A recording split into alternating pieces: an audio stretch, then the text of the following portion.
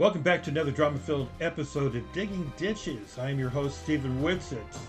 And today, wow, we've got a doozy for you. You have got to listen to Roy Runyon and digs his own ditch and falls into it. It is just another example of the kettle calling the pot black. Wow, folks, you gotta listen. Hey, I'm your host, Stephen Woodson. Glad you could join us and have a listen.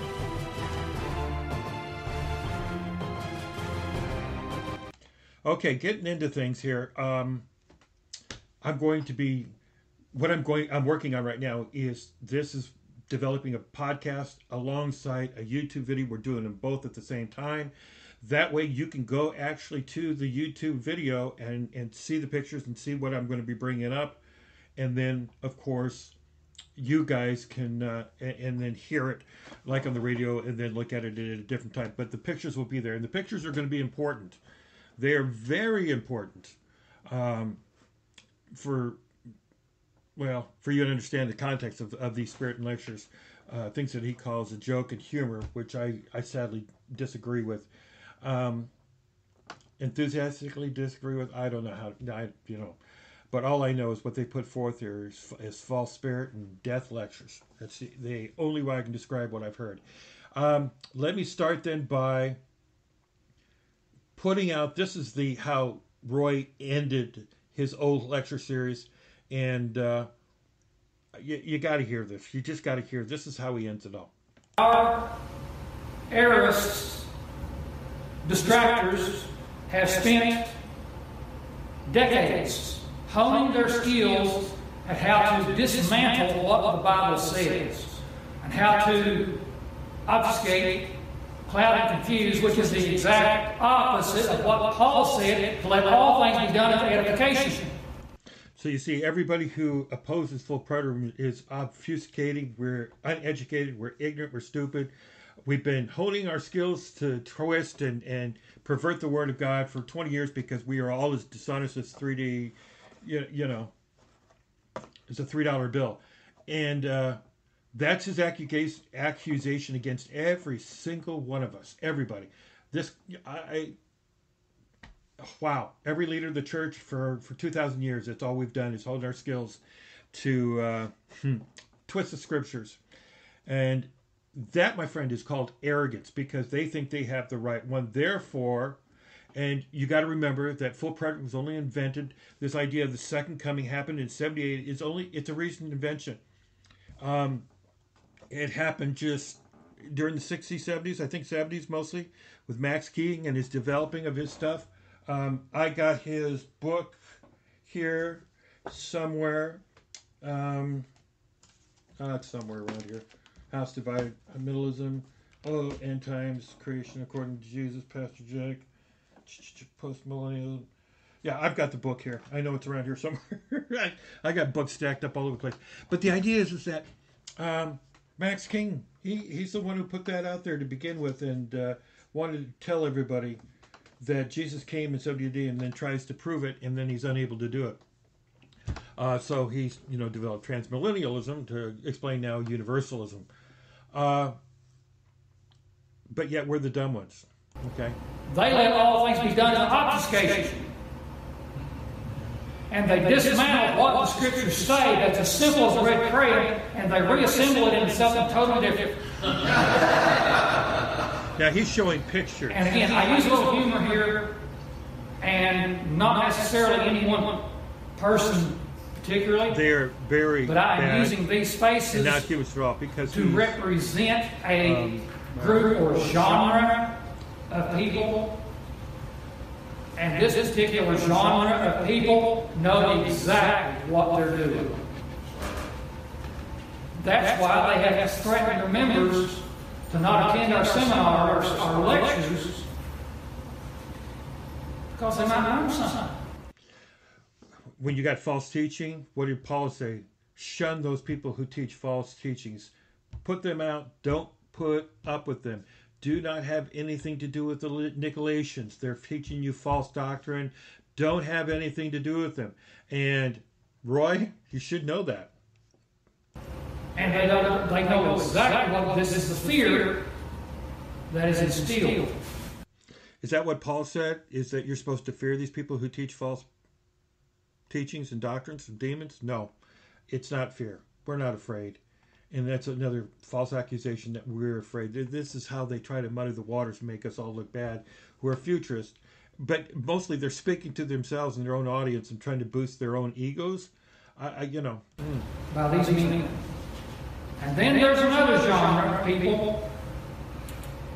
Well, again, this is the same genre of people here. Again, they know exactly what they're doing.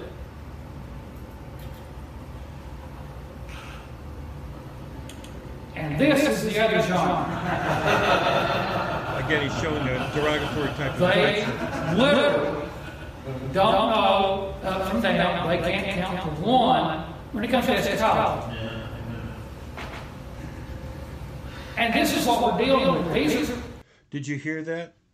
They don't know what they're dealing with eschatology, but they do. See the arrogance in that? And then you got the person, yes, that's true. Wow, people. Let's go on. This is the boy that called me Satan. And he's got him his face plastered onto a Nazi. And you tell me this is called humor. That's what he's trying to tell me is this is humorous. This is totally humorous. And I'm sorry, Roy, I don't find that humorous at all. Can't blame it. But again, here's what humor. And it's not really the aspect of being called names. It is the arrogance from which it emanates. That's right. We're the arrogant ones. Right. And the fact you have we the truth know, and we they don't. don't know. They don't know. Because of eschatology. They don't know anything about eschatology. We do. This is the problem, and this is the problem that we face and we have to combat. And you see, we don't have to call people names. But you do. Because we've got the truth. And the reason we are called names is because we have the truth. And because they can't answer our questions. And that is why they hide in the shadows, most of them. And they attack us from pride. And they won't come out into the public and debate us publicly before an audience. Because they know they can't answer our arguments. And if that is exposed to a public audience, there'd be somebody there that would see that. They would realize we got the truth. Okay, I thank you so much for your kindness. Okay, that concludes it. Now, let me show you something. He says truth and we're hiding in the shadows. I've had a web page up for quite a while now, and it's Elisha's Bones. But I did a debate with Michael Miano, and I'm proud of that debate. It was my first one. I did not go after him. I was not mean spirited, anything at all. I was very gentle with him. But he goes on here on this. This is Michael Miano's website and advertising there. Power of Preterism. This is his, and he reviews the classes and the things like this. And went back too far down. Yeah, here's what he does. I love how Roy Runyon includes humor in regards to the false teachers of futurism and their constant subterfuge. I've never used subterfuge, change meaning of words, and all the things that they accused me of doing. In fact, I will show you just the opposite in these next videos. And they're calling us false teachers. Well, when you say that the resurrection and the second coming happened in 70 AD and you've got no historical collaboration, what are we supposed to do? That's a false. I mean, we're teaching that Jesus is going to come again. You're teaching he came. Okay, show us the evidence from history. They can't do it. They say, well, you just have to believe Jesus. You don't look at the false church and the false people and those early church fathers. They all lied. They were in apostasy. They did this, that, they did that. You can't believe anything that they said. And, oh, Jesus said, I'm going to build my church for 2,000 years. And of course, right by the time we get to 70 AD, he completely blew it. And that was the end of that. So let me show you. This is my website, or this is the Michael Mann's Power, his thing that I was just showing you, talking about. And for those that are on the podcast, I know you can't see, but if you go to the YouTube video, you'll be able to see it. So he and I went back and forth, back and forth, back and forth. And I hope I'll be able to cue it up okay in the right place. But we're going to be going back to that and looking at something a little bit later, and it's going to point a finger. Now, as far as hiding in the dark, I've had this webpage up now since 2021, but I've actually had it up much longer than that. But here at the beginning of the year, I put in a challenge to any three of you guys, Steve Bazin, Holger, John, anybody, Roy, any of you guys want to do a formal debate. It's been out there. I have been told totally time and thing, I'm not worth it. Roy Runyon tells me I'm not worth it. And I've told them over and over again, then me and Sam will both come. Don't you think Sam's worth it? Come on, let's do it. But they want to do it. Why is it that none of them will accept the challenge? Why is it John Watson won't accept the challenge and instead chooses to block me as Roy has done completely? They've blocked me from anything being able to see it, but they can't hide from YouTube. So I've been putting things there, and then I did change my name, on one of those, and got to listen to this last Tuesday night and produce a few videos. But explain to me. It's here. It's out here. We're waiting. We're looking for it. Just tell us when. And so when Roy says that we're hiding in the dark and everything else, that's a flat-out lie, because it's right here. It's been here for over a year. Since January 1st of 2021, I have screamed bloody murder for it, and they won't do it. So you've got an example of my debate and my supposedly wrangling of words. It's right there for you to take a look at. And so what we're going to do is we're going to look at today, we're going to deal with Roy Runyon and his teaching in there. And it's going to start with, I believe, talking about the second coming and then the parousia. So we're going to go, I think, right here in the video, and you'll be able to... Daniel 7 or Daniel 12. Now we can, it's fun, it's interesting, it's a good study, but I don't have to. Why? Because Jesus quotes Daniel 7 in Matthew 24, 30, and 31, and then he says, verily I say unto you, this generation, there's that time indicator, this generation will not pass till all these things be fulfilled.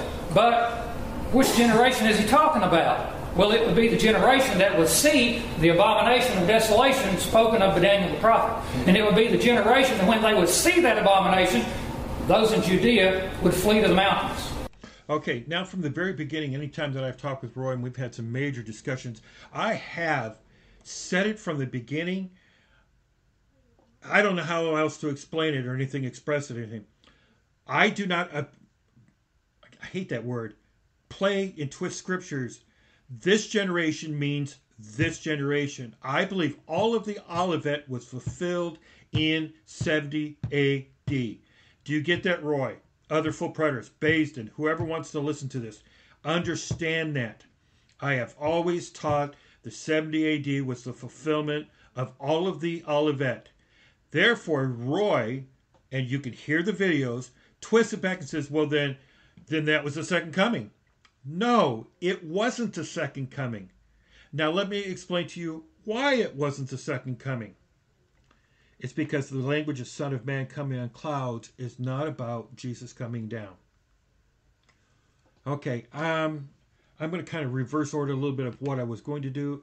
And, well, no, I should just continue playing with it in him and just expose him first. Okay, let's go on. It is right about here, I think. Yeah, we're going to go into his full thing on this.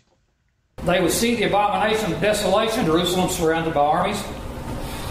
They would experience the Great Tribulation. They would see Jerusalem trodden underfoot by the Gentiles for 42 months. They would see the Jewish temple completely dismantled. It'd be the generation that would see the apostles killed. They'd be the generation that would see the day of redemption.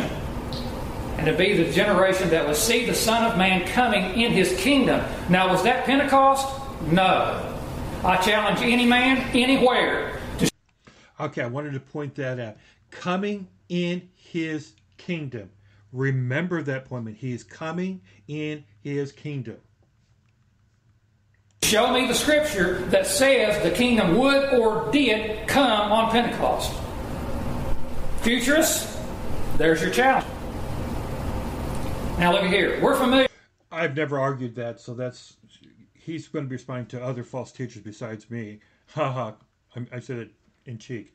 But no, I've never ever claimed or said that it didn't happen in that generation and that he did not come into his kingdom or came into his kingdom in Pentecost. With this, but let's look at this. Jesus cites Daniel 7 in Matthew 16, 27 and 28. The Son of Man is about to come, mellow in the present tense, with his angels, the glory of the Father. He will give reward to each according to their practice. Now we're familiar with the parallels, Mark 8 and Luke 9. Here's what I want you to notice. The phrases in the brown, see the Son of Man coming in his kingdom, is synonymous with seeing the kingdom of God come with power, is synonymous with see the kingdom of God. Those phrases are synonymous because this is the same conversation recorded by three writers. Why is it different? Well, Matthew is teaching and has written to Jews. Mark was written to people kind of in general to Jews and Gentiles later on in the church. So it was kind of more of a generic. You would almost say the 10 tribes type of people that had been scattered and were not necessarily living in Jerusalem. So that was kind of his authorship. Luke, of course, was written strictly to Gentiles, Greeks, people steeped in Greek literature. And so they wrote from a little bit of a different perspective in order to communicate better to their audience. So is this true? The Son of Man coming in his kingdom. See the kingdom of God come with power, and they will see the kingdom of God. Those are all true in what he's saying there. They all are synonymous. They're just said a different way because of the different audience. And any argument that separates these two verses divorces the Son of Man from coming in his kingdom. Because the Son of Man coming in his kingdom is synonymous with the Son of Man coming in his glory. Now, I'm going to prove that. That's right. Now, futurists, you come up here close now. Turn your hearing aids up so you can see and hear what I'm about to show you. You remember the incident when James, John, and their mommy came to Jesus asking him for a favor? She said, grant that these my two sons may sit, the one on your right hand and the other on the left, in your kingdom. Okay, you get this. They were asking that when you came into your kingdom, not here on earth, in heaven, I want to sit on your right and your left. Is it talking about in heaven? Yes. Does Roy point this out? No. But Mark records the same statement as sit on your right hand and on your left in your glory. You see that? Yes. You see that, futurists? Amen. The Son of Man in his kingdom is synonymous with the Son of Man coming in his glory. That's right. The Olivet Discourse is Jesus foretelling the coming of the Son of Man in his kingdom. And we lose sight of that. And futurists, it completely goes over their head because they are so focused on the destruction of Jerusalem. And it's funny that he says this. This is total, again, transference. You're showing a person who is steeped in transference because he's saying we're upset with 70 AD. And we're not. Futurists are not. Most futurists don't care about 70 AD. They think all of the Olivet's much future. And then he brings up Darbyism, whatever else you want to bring up, We don't care about that in the sense that he thinks and he said that they do. It's totally, think about it. Darbyism, premillennial, all of those things put 90% of the Olivet into the future. And so it's never applied to 70 AD. So this is a transference. It's a mind-boggling thing that shows how twisted his thinking is. In fact, that's their very argument for when Jesus said all things written will be fulfilled in about the fall of Jerusalem. They separate that and they insert their qualifier about the destruction of Jerusalem. No such thing. These are the days of vengeance. It's not a qualifier that we're sticking in there. We're sticking to the context. All of these things that are discussed in the Olivet are going to happen in that day. So what all prophecies written about these days of vengeance have to happen in those days, doesn't it not? All prophecies about the destruction of Jerusalem has to be fulfilled. What is the problem with that interpretation? We're not the ones saying that all prophecy, because we know all prophecy wasn't fulfilled in the destruction of Jerusalem. The prophecies of John the Baptist, one calling in the wilderness, was that fulfilled? No. Isaiah 19, there's plenty of prophecies. Isaiah 65, 66, when was those things fulfilled? And it goes on and on. So, no, we've always understood that everything fulfilled about the Olivet is what was fulfilled in those days, and has nothing to do with all prophecies, period, but all prophecies concerning the days of vengeance. So the days of vengeance is the subject of that sentence of what is being all fulfilled. But again, that comes back to Greek grammar. Roy doesn't know. He's not educated in Greek or anything else. He pretends to be, but he's not. And they completely miss the fact that Jesus is foretelling the Son of Man coming in his kingdom, because he's quoting from the only prophecy, the Son of Man coming in the clouds of heaven, etc., ushering in the everlasting kingdom. And again, Jesus quotes that in Matthew 24, 30 and 31. The Son of Man, all tribes of the earth will see the Son of Man coming in the clouds of heaven with power and great glory. He'll send his angels with the great sound of a trumpet. Did you see that? What's back? Okay, I'm going to hold off on there, because here's where I'm going to go to next. I've got to change a view real quick so that you'll be able to see this window capture. I'm going to change it. I want you to see this in speaker, mail. No, okay, I got to bring this up first. This is my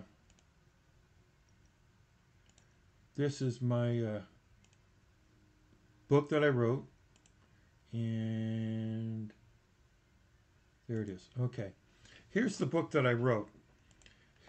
The copy of it, it's called Full President: The Assault on Orthodox Christianity. I wrote this, and I think at the beginning of January, again, is when I finished this edition. Copyright, no, 2020. So I did this last year. Now, on page, I can go back to page 170. I want you to, I'm scrolling through the screen, of course.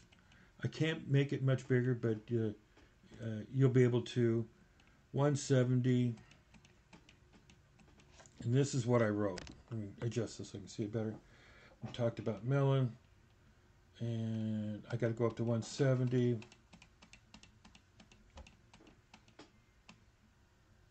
Yeah, that was about 101 time statements. Now, where is it?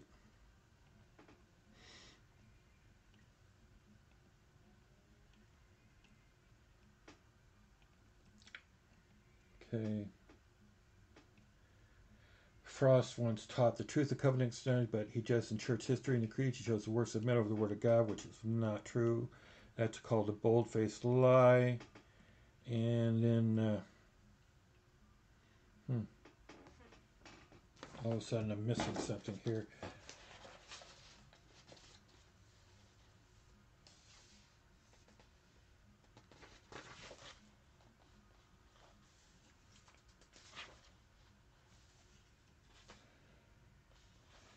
Okay. I'm looking for it. Oh, here it is. It's on page 177. So let's go down to 177. I thought I had it. I did, and I did. So, page 177.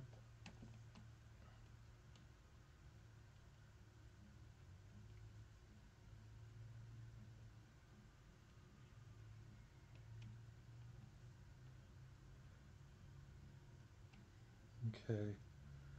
Yeah. Okay, here it is. I found it. It's on different on the thing here. Another point to add is that John said, "We shall see him as he is." The Olivet contains no language of a promise of personal coming, i.e., second appearing as described by the apostles. Dr. Jimmy Henry whose book was written Eyewitness of His Majesty. He is a preterist. Don Preston published his book and puts it out there. He's a preterist who states in his book Eyewitness of His Majesty, since LaHaye and I agree that Jesus quotes Daniel 7:13, analyzing what the passage actually says will be helpful. Notice that the coming of the Son of Man is up, not down. The destination is heaven, not earth. It is clear that Jesus is talking about his thronement that took place when he ascended into heaven and sat down at the right hand of God, then took his place in AD 30. It was at this time that Jesus completed his mission and entered into heaven itself by his own blood. Do you get that? He's saying that Daniel 7:13 and 14 is about him ascending, not coming down. We'll get to that in a second, but I wanted to point that out. This is something I talked about 2 years ago. And now we're back to Spirit and Life lectures. And so he's bringing this up about the Son of Man coming in clouds, and he's talking about Daniel 7, the only one that talks about it. So let's go to Daniel 7, and I'm going to show you something where he doesn't take the time to show you this. He says what? I saw the night visions, and behold, with the clouds of heaven there came one like a son of man, and he came to the Ancient of Days. So if the Son of Man is coming to the Ancient of Days, where is the Ancient of Days? He's in heaven. So the Son of Man is coming to him, and he was presented before him. And to him was given dominion and glory and kingdom. When did he come into his kingdom? And his kingdom one shall not be destroyed. When did he come into? At his ascension. He ascended into the throne. He was seated at the right hand, and he was given all power and authority and to rule until he makes all the enemies his footstool. Is that not true? You can't. So this whole time that Roy, you listen to him talking about this, he's not telling you that he came to the Ancient of Days in heaven, that this is enthronement, that this is something that Don Preston agrees with. Other preterists, David Henry, who wrote a book, a doctor. Roy's not a doctor. It's there for all people to see. I read about it in my book, The Full Preterism, the Assault on Orthodox Christianity. It is there. I recorded it, and so forth. Let's go back to him just a little bit further. I think I got a little bit more I want to Back up and look at that again. He shall send his angels with the great sound of a trumpet. They'll gather together his... Now look what he says next. He gives them the parable of the fig tree. And then he says, so likewise you, when you see all these things, know that it is near. What is it? It is a pronoun. It has to refer to an antecedent. What is it? Well, look at Luke's record. You got the Son of Man coming in the cloud. He gives them the parable of the fig tree. Now look what he says. So likewise you, when you see these things come to pass, know you that the kingdom of God is nigh at hand. Okay, so the kingdom of God, it was him sitting at the right hand of the Father. That's what Matthew 26 says, that he sat down at the right hand of the Father, and from their clouds of judgment, he will send judgment. There is more we're going to find a little bit later, but I want to take you back somewhere. Okay, I told you I've been debating Roy back and forth. Well, here's a video again. Now I want you to look at this date, July 20th, 2019. Does that mean this is about talking about the coming of the Son of Man? I want to point out something here in 24:30. Let's look at this real quick. Now, this is the passage everybody says, yes, see, Son of Man coming on clouds of heaven with power and great glory. That's the second coming. Oh, wow. See, it says that he has come in that generation. All right. The Son of Man. Now, let me give you this context real quick. Acts 1. He will come out of heaven through the clouds to earth. That's the coming promised in Acts 1. What is the promise in Daniel 7:3? That he would ascend into heaven. So when did he ascend? Acts 1. Coming on clouds with heaven and power. Where is Jesus quoting that from? Where does that thing? Does it come from an Old Testament passage? Yeah. Let's look at the commentaries. These are people who, wrote about those things. It doesn't mean they're right and everything. It just means, what did they say? Well, and they was giving him dominion. I don't know, Gills. Let me move forward a little bit. There he's quoting it. So all the commentaries agree. Most we can find that real quick. Let's look at that. The point of this is that I brought this up 2 years ago in 2019. A form of exegesis. And I talked about it, and I gave this stuff to Roy. This is the things that I argued with Roy about. He had all of this information. And to show you why Roy Runyon's thing there is a complete fallacy. Because basically he denied that it was going up. He denied it emphatically that language is not about him going up. With the clouds of heaven there came one like a son of man, and he came to the Ancient of Days and was presented before him. Okay, see, I did it way back then. Now, this Spirit Life lecture. Let me see if I make sure I get the right. He says in Surprised by Hope, page 126, it says, "Nor will it do to say, as do some who grasp part of the point, but have not worked it through, that the events of AD 70 were themselves the second coming of Jesus, so that ever since then we have been living in God's new age, and there is no further coming to await. This may seem to many readers, as indeed it seems to me, a bizarre position to hold. But there are some who not only hold it, but also eagerly propagate it and use some of my arguments to support it. This results from a confusion." Who in their right mind is going to say that N.T. Wright's uneducated? I dare. I mean, even Preston quotes him all the time in different things. So, no, by far, long shot, N.T. is not uneducated. If the text that speaks of the Son of Man coming on the clouds refers to AD 70, as I have argued that in part they do, this doesn't mean that the AD 70 was the second coming, because the Son of Man texts aren't second coming texts at all. Despite the frequent misreading that way, they are about Jesus' vindication, and Jesus' vindication in his resurrection, ascension, and judgment on Jerusalem. Now, let me explain this. I like to walk around, but I'll stay here. What he goes on to say there, and this is in response, second coming. When we look at that text, Son of Man coming on clouds, absolutely right. Coming on clouds has everything to do with judgment coming. Son of Man is a title that comes from Daniel 7:13, 14. It was the Son of Man who was coming into the presence of God, and he was given a throne. But the language there is very specific. I'm going to see if I can pull him. It says that he was presented before the Ancient of Days. He came into his presence on clouds. And so what N.T. is arguing, and after my examination of Matthew 24 and 31, well, how in the world can you sit there and say, that's what everybody says is the second coming. That's the promise right there. But how do the other church fathers not believe that? What did they miss? What did I miss? Let's look at it. So if he's invoking that passage, which is not a second coming passage, but it is talking about Christ ascending into heaven and becoming king. He's sitting down at the right hand of the Father, and because they killed him, he in turn is sending judgment back on them for their rejection of him.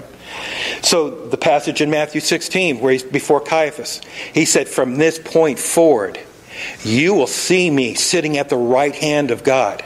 And the right hand always means what? Authority. I share the authority. Yeah. And so he has the right to judge. John chapter 5, 26, 27, it says he has self-existing. He has life within himself. And because he is the Son of Man, he has the right to judge. So if that passage is not about the second coming, then is Jesus, when he quotes it, is he talking about his vindication, his ascension into heaven and being vindicated in that way, and the promise of judgment coming? Or is he talking about his second coming? See, we would say no, it's not about the second coming. And I'll explain why in a little bit more, why I would disagree with. Okay, you see that.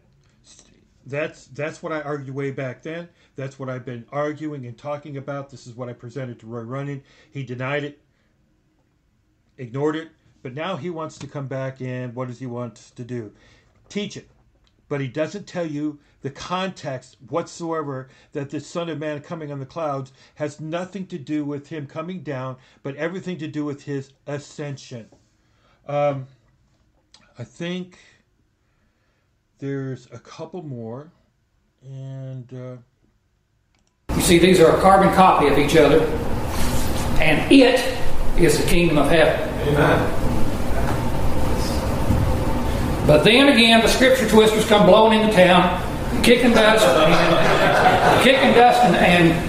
calling names. It has to be a transition verse at verse 36 because prior to that he's talking about those days, and then he switches by saying, okay, I don't agree on any of this about switching. Of course, as I said, it is all about that coming. So I got to skip forward to 18, right about here. Okay, let's go back a little bit. This transition verse theology. This goes into the word parousia, and I'm going to show you from his comments why he is. I mean, this is a major deviation from anything kind of solid or biblical in any way whatsoever. Is thoroughly falsified. Now, pardon me while I make a slight transition here. Pun intended. Because Open Office could not support the whole program in one program.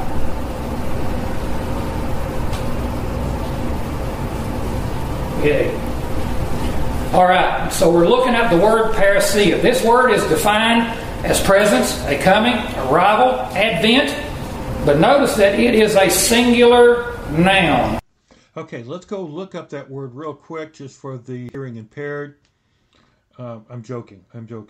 2 Thessalonians 2:8, it uses both words. Okay, parousia.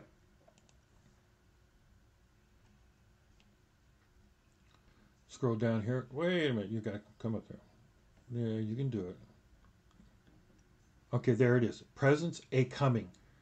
It's used to be present to arrive into a situation coming. The arrival of an owner who can deal with the situation.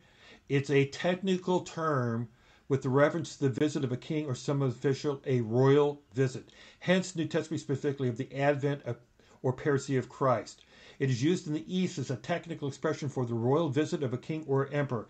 And the word literally means the being besides. That's the personal presence of somebody who is right beside you. It is used 24 times. One time of his first coming. And then 2 Thessalonians, let's scroll down here a little bit. If it wants to cooperate with me. Come on, processing. Okay. Oh, let's go back up. 2 Thessalonians. Keep going. There we go. Okay, the one we just read was, right, the appearance of his coming. Look in 2 Thessalonians 2:9. It is the one whose coming is in a second. It is the coming according to the living. What is it talking about? Let's go there. 2 Thessalonians 2:9.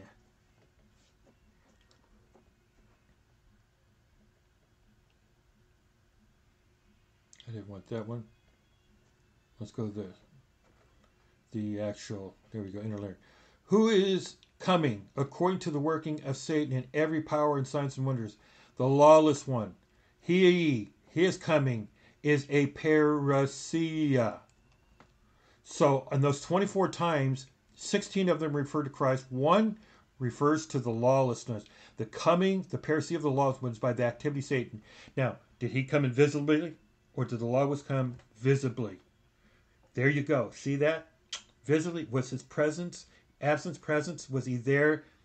Was the law, or otherwise you're going to have to say that if Jesus' coming is invisible, so was the coming of the lawless one, the activity by the beast. He was invisible, but of course we know that's not true. If you want to claim it was narrow, that was just the spirit. Yeah, no, come on, obfuscate. I hate that word. You'll never get it. You won't ever get it. I'm getting ready to run out of time on my speaker. And I will let this play out, and then you can go back to the video. But the point then, in I will try to make this within the next 4 minutes. The word parousia, is used in two different ways. And maybe I should go on. I will go on, but for the sake of the people on Spreaker, let's put it this way: parousia 16 times about Christ, once about the lawless one, and other people who come to it. And every indication, it's a technical term. I showed you the thing there. A technical term meaning the personal presence of someone. So Stephanus and all these others that he'll bring up in the video, yes, they personally came. That's the present. But that's not how it's used in the Old. And so what I'm going to end up going to do is show you how Don Preston argued for this, how it's shown up actually in the record. If I was to go back, you would see that on the listing of BibleHub.com, you would find parousia being used as a technical term. And it still shows it in both ways. A technical term meaning that the when Caesar would come to a place, and it was his personal presence when he came to a city to deal with the situation that he only could. They all called that the parousia of Caesar, the coming of Caesar, and it was always considered a very, very big deal. So you can see this in the video where it's used, how many times, the way it's used, and it's used in two different ways. One is the presence, 1 Corinthians 6 and 7. You look at those as opposed to Philippians 2:12. Then the presence of one coming, hence the coming, the arrival, the advent of a person who comes. And it's called, which go on, you can read this all the way through yourself because this is on BibleHub.com.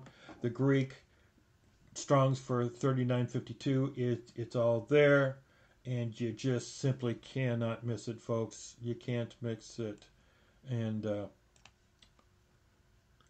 we're going to deal with that later on. So you guys over here on this side, on the speaker side, come back. I will do a second format that deals with this parousia just a little bit better and answer some things that I will already cover here too. But I don't have the means to restart. Well, maybe I can. I can. Maybe I can do it. I can restart it and do another one right at the same time. So I'll just have to post it a little bit differently. Okay, thank you guys for listening over there in Spreaker, and be ready. We'll come back.